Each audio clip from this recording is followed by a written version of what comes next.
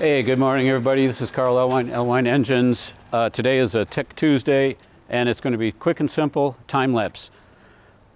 You get a Junkyard motor and small block Chevy. I have a couple LT1s. One looks like it's a Camaro motor, the other one looks like an Impala motor, or it could be a Caprice, either one. Iron heads on the Impala motor, aluminum heads on F-body. Hey, it could be a Corvette, and if it is, if we find 4-bolt mains, it was a Corvette. So it's going to be in time lapse and stopping at notable places. It'll be fun. Let's rip this thing down so I can have some room in my garage to do some tuning and do some other things, get my cars in there.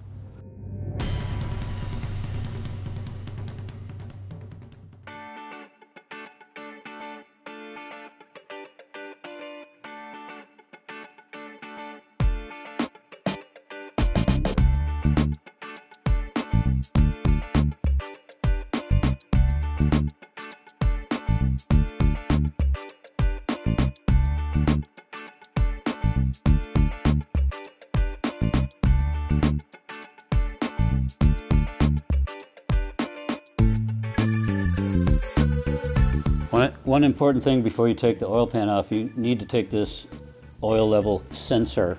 It's not a level sensor, it's a switch. This has to come off. I just use a crescent wrench.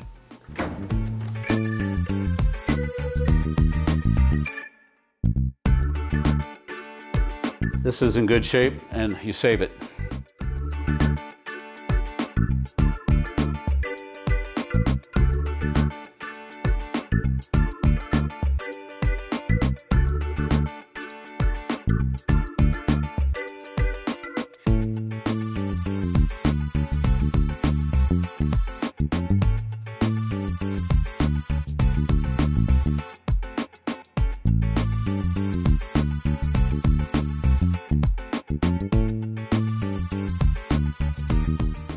One thing I did before I put that on the engine on the engine stand was I got the flex plate off, and sometimes you'll round your bolt heads off trying to get the bolts off. I learned from Nabil Guffey, use a 14 millimeter and make it a 6-point. Like a 12-point will kind of round on these, but 9/16 fits, 14 fits even better. So use a 14. Get this off before you put it on. And if the bolts are good, save the flex plate bolts. Save the flex plate, you could always use it. These are counterweighted and they're very universal. It's a 153 tooth and it's the one-piece rear main flex plate. It could be used like for trucks, 90s trucks.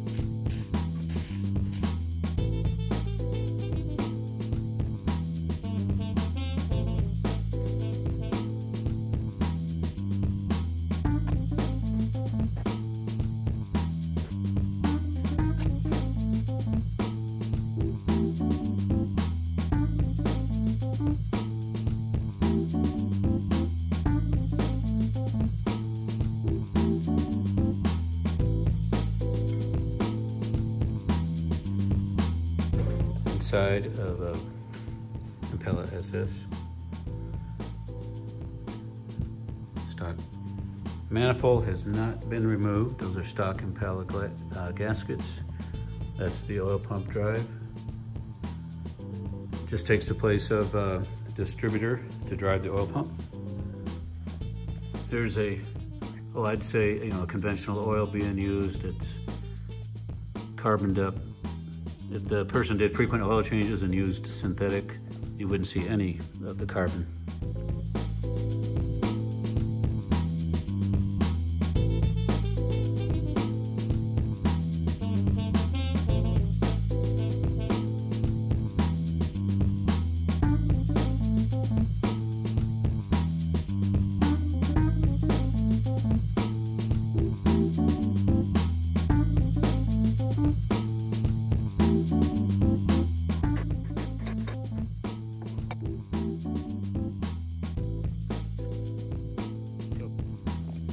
Typical when you, pistons are usually cleaner. This motor's set for a while, but that's a lot of carbon. There's the vortex heads. I don't know the chamber size, you know, maybe it's 58 cc, pretty small. This engine looks like it's going to be in good shape.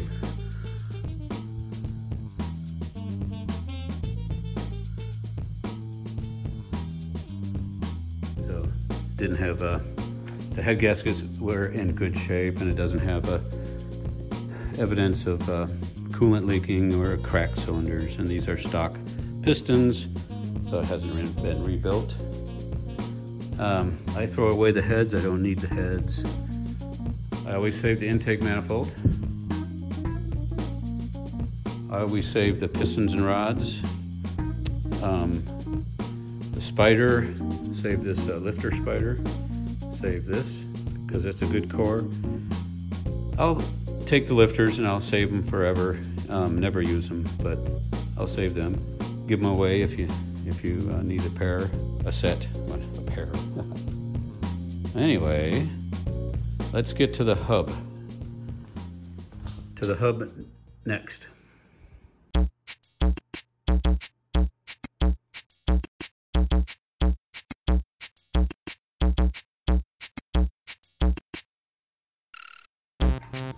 Up.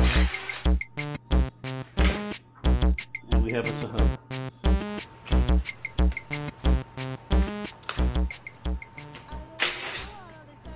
Save this. That's pretty warm. Those teeth are worn pretty badly. But anyway, you get a new gear when you're doing your new engine.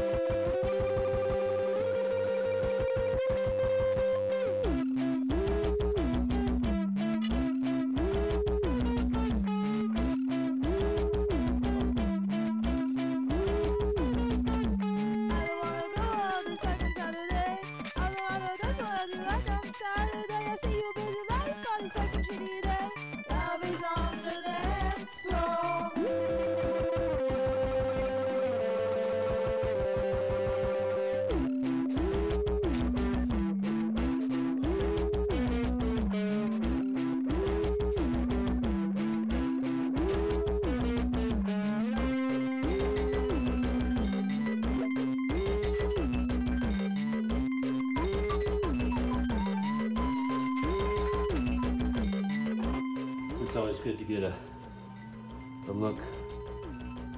Just moisture, I think, not just from sitting. It's not too bad. Good looking inside this.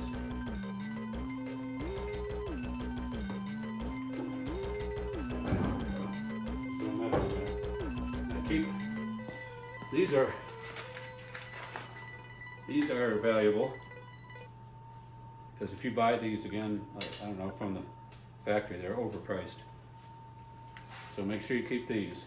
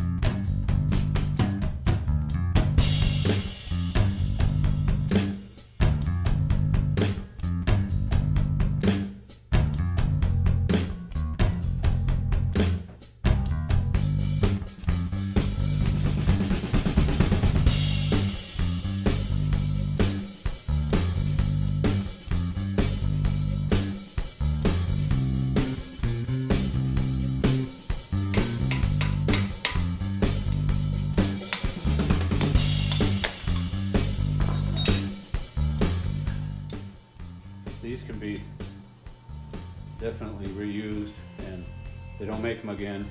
And if this is in good shape, keep it. Pull the cam out. I just grab the cam with a screwdriver.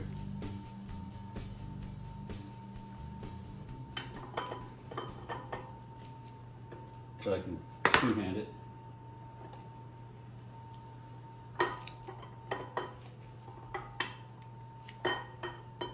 Stop cam here.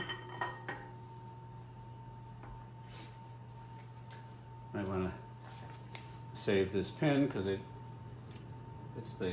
a longer pin, so you save it.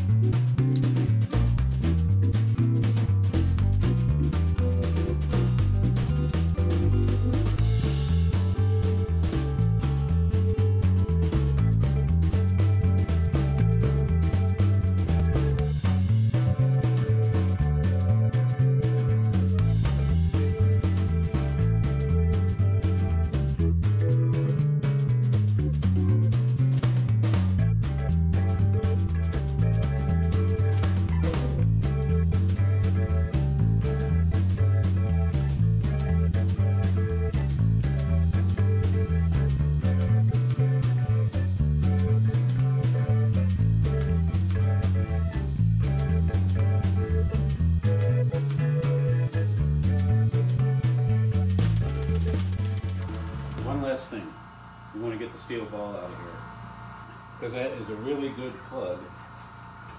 It's an oil galley plug.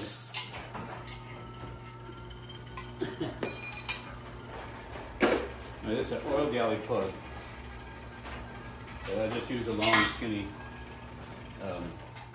rod and tap her out.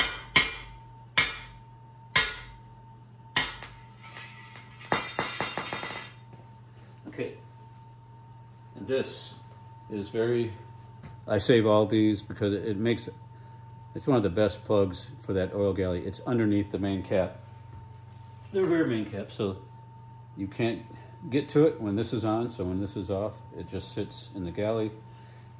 It divides the oil filter and the main galley, so if it's not in here, oil will just bypass the oil filter. It won't be the end of the world. You'll have a little bit higher oil pressure, and but you won't have filtered oil. Anyway, the steel ball, I save these. All right. Carl Elwine Engines, take care. Okay, so check here. This I put it in there, it's a little too long and it bent. So you need to put something stronger than this and something that won't bend to push against in there. So one lesson learned. Let's try again. Let's see what else I got to push against. Needs to be strong. Aha! Another elbow. That should do the trick.